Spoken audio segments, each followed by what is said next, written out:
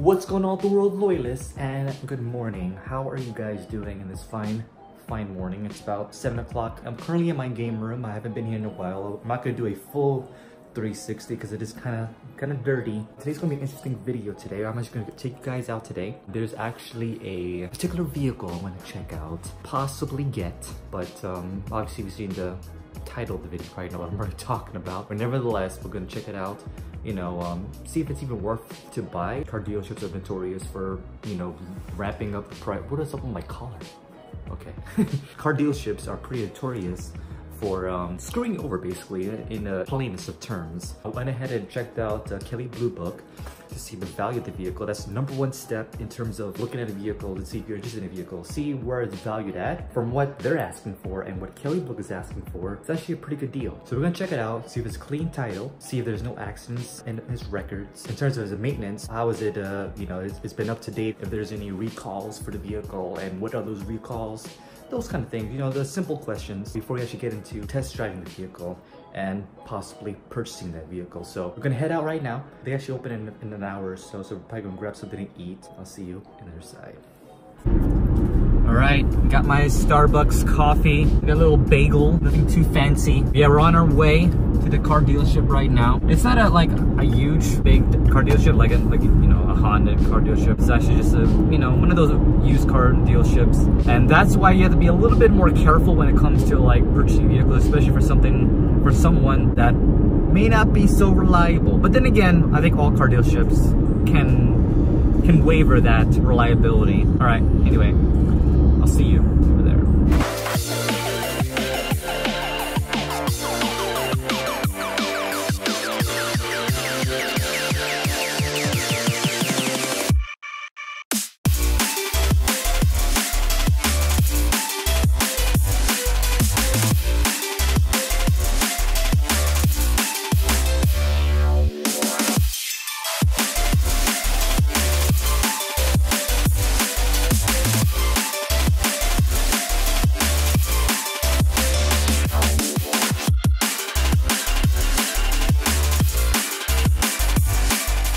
Alright guys, it's the next day, next morning actually, 5 o'clock in the morning, heading off to work. It's super dark, so I have to turn on my light here. As you can see out there in the road, not much to look at. So basically there's 2 reasons why I didn't walk away with the yesterday.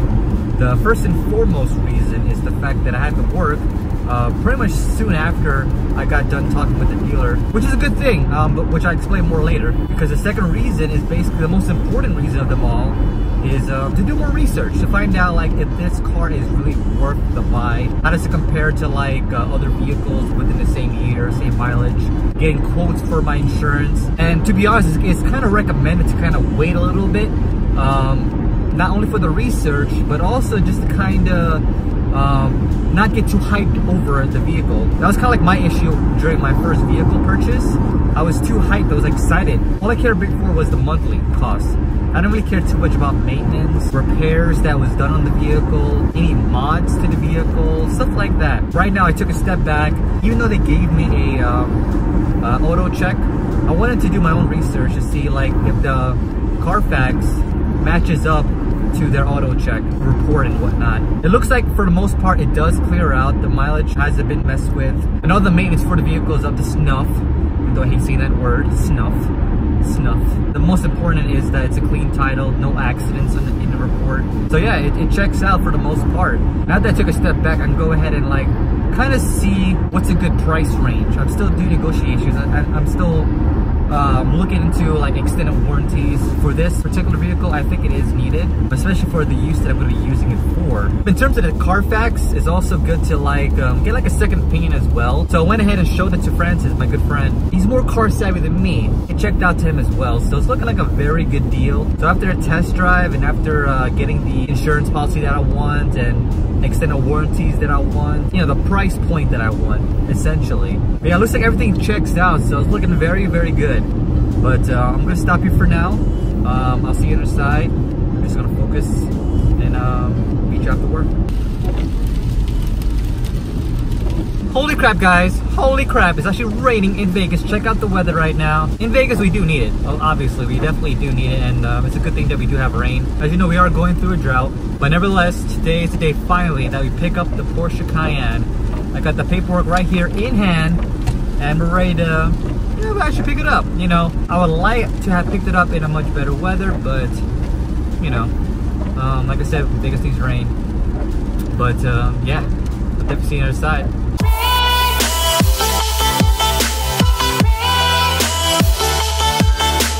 But yeah, guys, pretty shitty day, honestly, because it's raining. But I dropped off my vehicle in Luso, and for my Porsche right here in the background, we're gonna do some corrective surgery in a way in the vehicle, do some paint corrections and whatnot. Some minor stuff that they're gonna do some paint corrections on. But just talking with some of the guys over here. Yeah, it's gonna look sweet when they're done with it. There's gonna be a video of that, of the paint correction, so stay tuned for that video coming up. But obviously for that video for the paint correction will be done in a later video, so definitely stay tuned for that. But for now, I'm just gonna chill here in the rain. I'll wait for my ride back home. But love you guys, stay awesome. Make sure you hit that like button, subscribe to this channel, and I'll see you in the next one. Till next time, styles out. All right. Now, before I actually conclude this episode, I do want to give you guys a great and wonderful happy holidays. Merry Christmas, Kwanzaa, everything that you guys do. Be with your families. And obviously, there's so much that I have to be thankful for this year. And everything that I pretty much worked hard towards. And in this past year, it's been a crazy year, especially for my YouTube career, I guess, if you want to call this a career. But, you know, I had a very long hiatus. I want to say it was about 4 months hiatus, only because I just wasn't really feeling YouTube at the time. And now I got the inspiration, you know, just the fact that I travel a lot, and the fact that I love cars, and being with my friends who also love cars, kind of inspired me to make a new, new rebranding for the, lift this up, for a new rebranding of this channel. And I'm glad you guys are enjoying the content, and definitely if you guys want more of it, let me know in the comments down below. But enough rambling, I really gotta go.